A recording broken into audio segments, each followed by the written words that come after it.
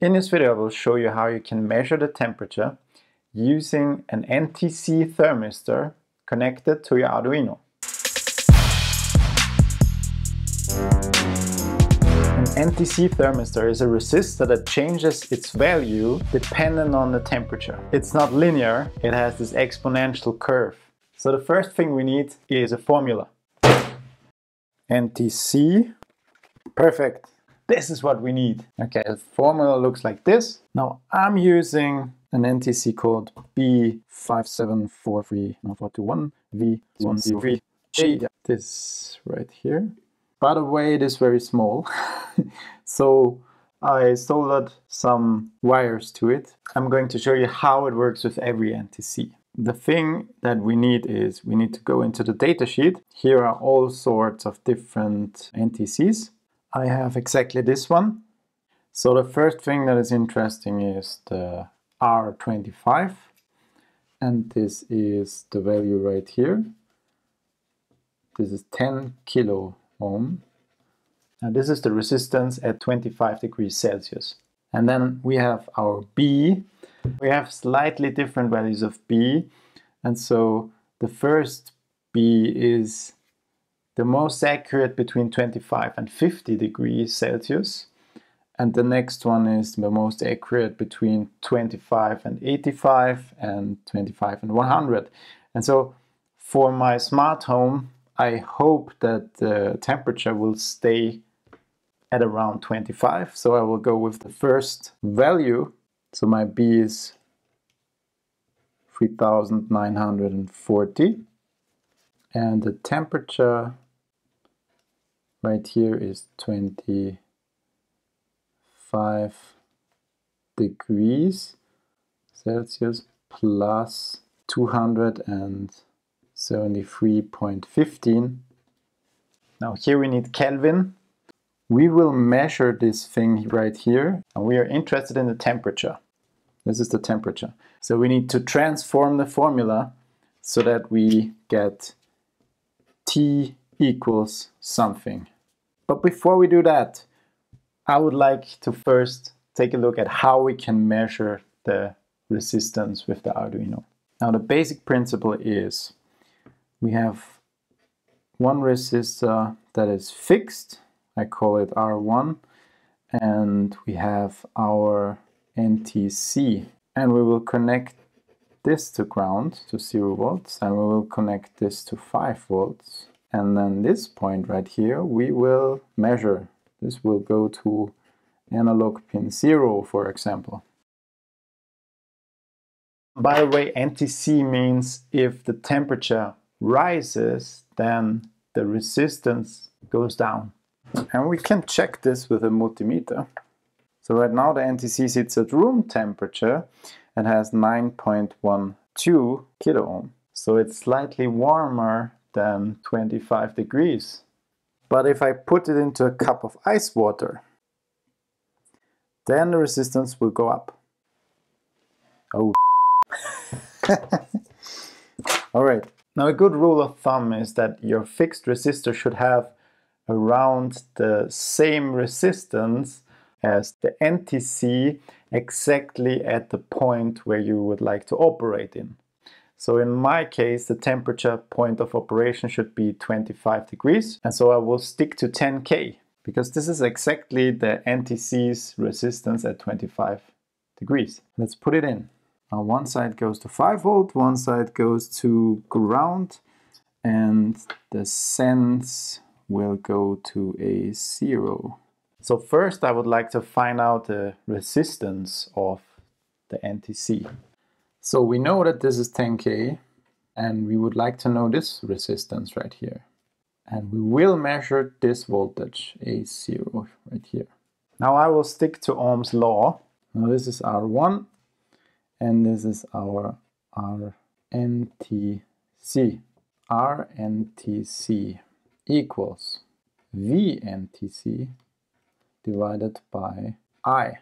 Because the current is the same, we can assume that there is no current flow right here. This should be around 0. And so all the current that is flowing through R1 is also flowing through our NTC. And that's why I'm assuming this. And we know the voltage because we measure it with our ADC, but we don't know the current. However, we can calculate the current because the current through R1 equals the voltage on R1 divided by R1. And we know R1 and we know the voltage on R1 because the voltage on R1 equals 5 volts minus V NTC divided by R1. We get our current, and then we can take this and put it in here and we get out our R NTC. Let's serial begin 9600. Yeah, first I will start with a delay. Let's wait for 1 second before we send the value. So the first thing that we need is the voltage, V NTC. And if you don't know how this is done, check out my video about analog read. Double voltage NTC equals 5.0 divided by 1023 times analog read A0. So let's print this and see if the voltage makes any sense. I would expect around 2.5 volts right now.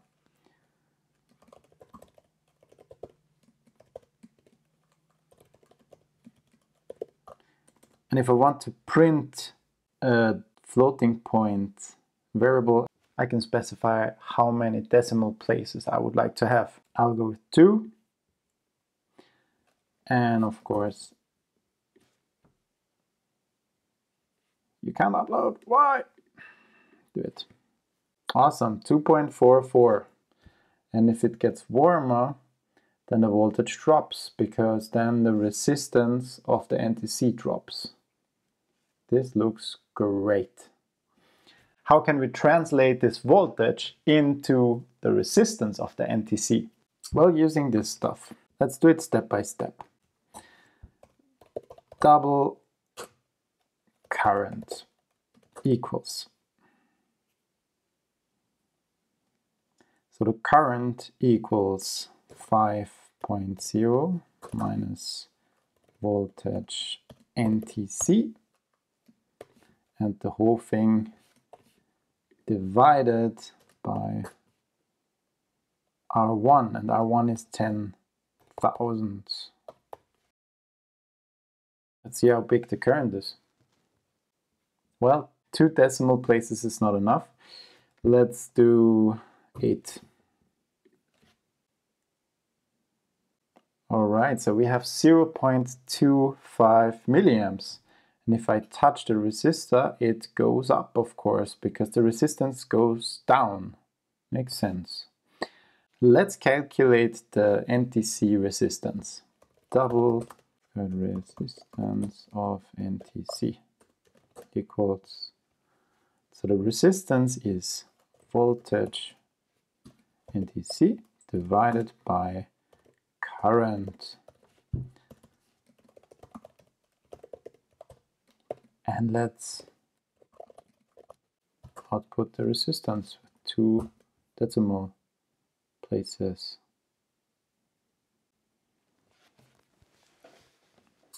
This looks great. So we have 9,448. If I touch it, it goes down.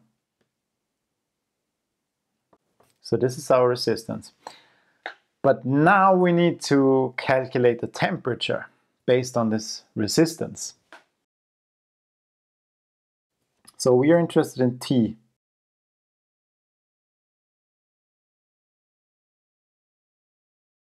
All right, so let's calculate the temperature.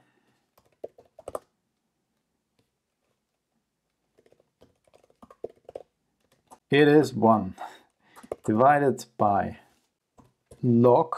If you want the base 10 logarithm, you need to use log 10. But we want the natural logarithm, so we use log. R NTC, this is the resistance of NTC divided by R25. This is 10,000 ohm. The whole thing divided by B, and B is a constant, and according to the data sheet it is 3,940.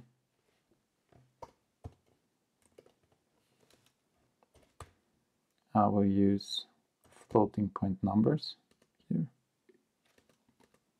Plus 1 over T25 is the temperature, which is 25 degrees.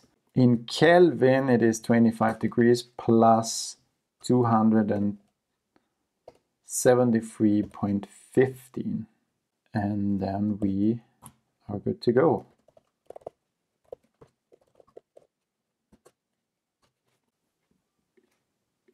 So let's print the temperature.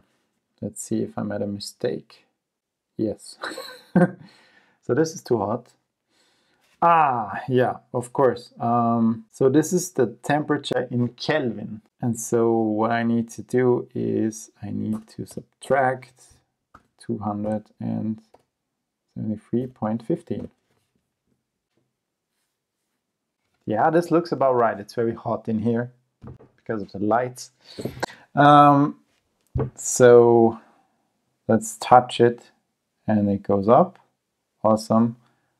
Yeah, I can also cool it down a little bit with my cup of already warm water. If this video was helpful, please like. If you appreciate me sweating here, let me know. If you have any questions, let me know in the comments down below. Thank you for watching. See you in the next lesson.